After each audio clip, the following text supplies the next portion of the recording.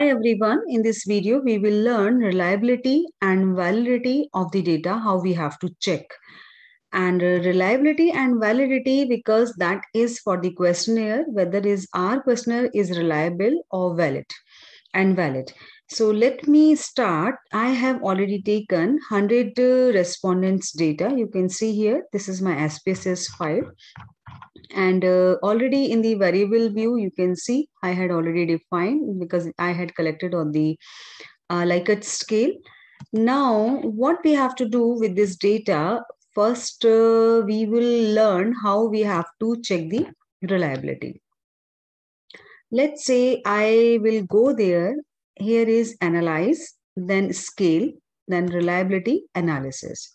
So I will transfer all the variables, all the items towards the right hand side rather than total.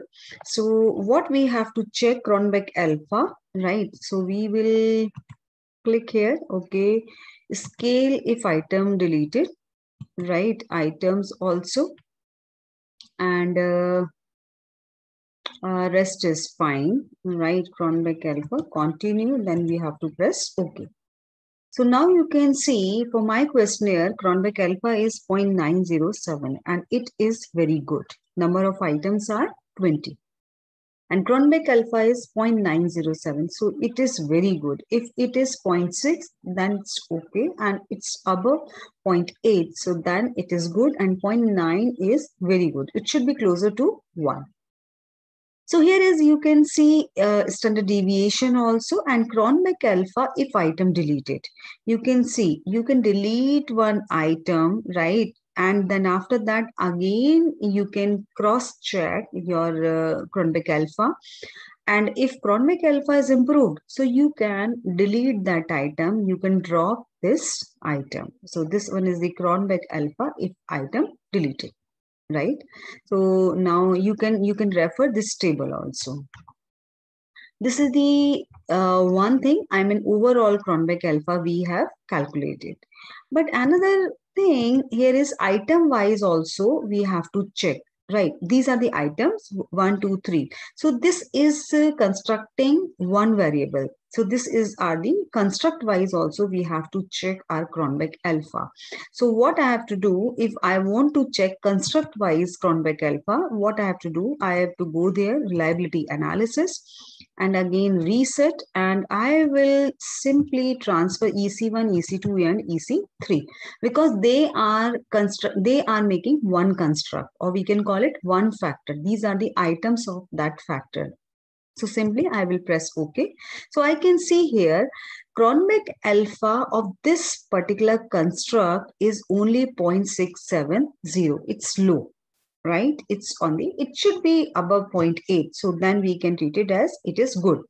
So let me check another one more construct I have. So reliability and reset, and now I want to check this construct GP1, GP2 and GP3. Let me check what is my Cronbach alpha. So you can see in this case Cronbach alpha is 0.845. That's very good Cronbach alpha. So we can go ahead, right? And this is this is the method how you have to calculate reliability. Now we can come to the validity of the data. So how we have to cross check and validity of the data. So for this purpose, what I have done, this 100 data I have taken is the total of this data of the one single respondent. For this purpose, what I did in my Excel sheet, what I have done, let me delete this row. You can see here, I will select this complete data of the all 100 respondent right here. Then I would put my cursor here, right? And auto sum. A moment I would press auto sum, then this formula is visible, and after that I would press enter, and I will drag this cell till the last cell where I required all this data. So you can see here, same data, right? This is the total. So I'm sure you understand how we had created this total call. This one is the sum of the data. So what I have to do, simply I will copy this data from this place and I will paste this data in my SPSS file, and I have already did this. Now I want to check validity of the data. So what I have to do, simply I have to go there. Validity we have to check through correlation. So bivariate correlation, right, we will reset and okay, fine. All these things we have to transfer towards the right hand side, and we want Pearson two-tailed, and here is the flex significant correlation. Then we have to press OK. So now you can see this is the total, right? Total is 0.45, and that is, you can see first of all, what is reflecting? Yes. First row, I mean, within this EC1, Pearson correlation significant at the two-tailed, and number of the data is 100, right? My sample size is 100. So it is significant, right? It is significant. And here is also for the next one item, EC2 also, that is significant. It should be 0.00, it should be less than 0.05. And I'm sure in my all the cases, this is the 0.00, that is significant. And what we have to do, this is the one way. So we can say our questions are valid questions. And another thing, we have to cross check.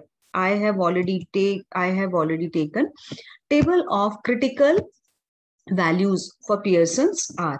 So I have taken table value, critical values, and you can see for the two-tailed test, and this one is the 0.1, 0.05, that means 95% confidence interval, and this is 99% confidence interval, and I have taken these values, and this is the degree of freedom.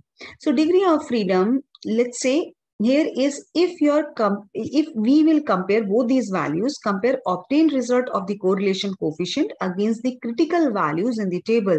Degree of freedom at two-tailed n-2. So calculated value is greater than table value. It is significant. So we can say this is a valid question. And now we can see here now 100, and in our case n-2, that means 98 is our degree of freedom. So let me 98, right? And or anything else we have to cross check, right? What is our, let's say 40, I mean at the 40, 42 minus 2, we can cross check. This is the validity. This one is the values. You can see here, this is the value, let's say we will talk about, right? This is the value 0.89, right? So simply what we have to do, we will cross check this value at the tabular value, critical value. So it should be, this value should be greater than that value, table value. If it is greater than, then we can say this is the our questions are valid question. So I'm sure this video would be helpful to you, and you can cross check your reliability and validity. Thank you. Thanks a lot.